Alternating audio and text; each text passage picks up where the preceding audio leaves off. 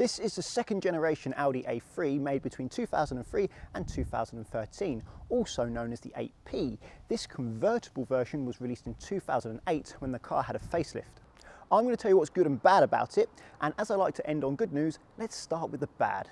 The cam chain on the 1.8 and 2 litre petrol variants are known to fail and cause catastrophic engine failure. You can replace the cam chain and you can fit an up-rated chain tensioner to prevent this happening, but it is expensive. The next bad thing is another engine problem, and it's to do with the 1.8 and 2 litre petrol engines again. There's 3 generations of engines, and the second generation is known to consume oil because of weaker piston rings. I believe they fitted weaker piston rings in an attempt to improve fuel consumption, but you ended up using lots of oil instead. However, if you have a first or third generation engine, it's not such a problem. If you look at the first 3 letters of your engine code, that should help you determine what generation your engine is. Look it up on the internet to find out. This, however, is a first generation engine, so should be fine.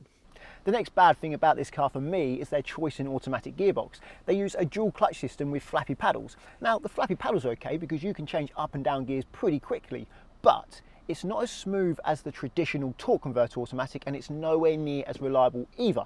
However, changing the gearbox oil every 40,000 miles can help with that reliability. Another big problem I have with Audi of this era is their lack of standard equipment.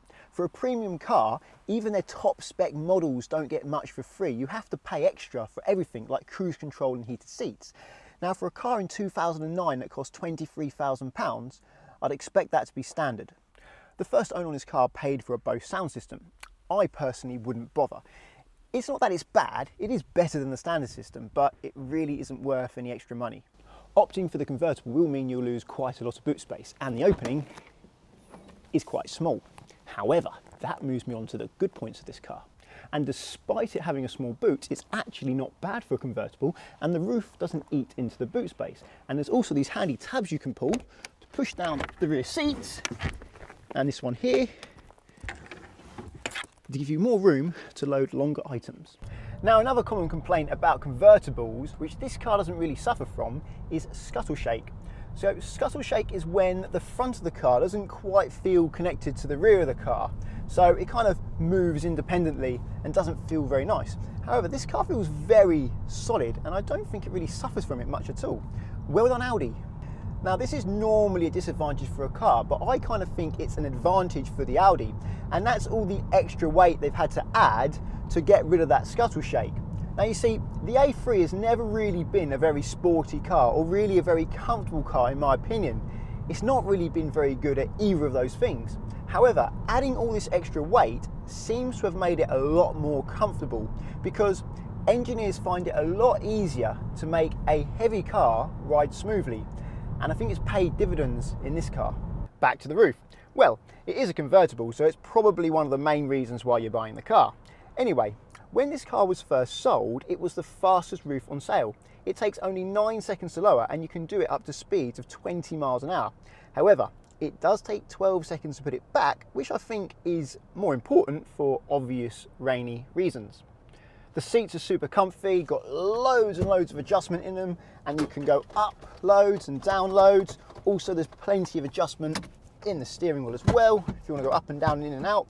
So it doesn't really matter what size you are, you're going to find this car comfortable.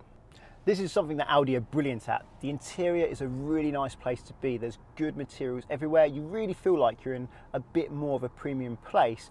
And as a result, it ages really well as well, so that the plastics don't scratch as easily. So if you scuff one of the door cards or something, you can normally just clean it out. And as a result, it stays looking new for years. Another great thing about this car is its choice of engines. You get quite a choice. So if you want something fast or economical, you're catered for.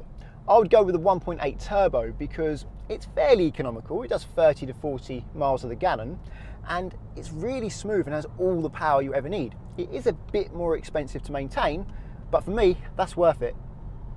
Most of these cars are fitted with dual zone climate control, even the base models. That's something that Audi was generous with, which I think is wonderful, because if your passenger doesn't want to be the same temperature as you, no one needs to suffer. Sticking to the heater is a good one, which is great, because on a chilly morning like this in autumn, it's a nice sunny day, I can take the roof off, put the heater on, and it's now a nice warm sunny day. And the heater's free. Your engine wastes a lot of heat anyway, So you may as well put that wasted heat to some good use and be lovely and comfortable. So if you value comfort over handling, like the look of the car, want a convertible and don't mind spending a bit of extra money on preventative maintenance before things go horribly wrong, I think this could be a lovely car to own. However, if reliability and maintenance costs are the top of your priority, look elsewhere. If you think I did a good job, like the video and subscribe to get my future videos. See you on the next one.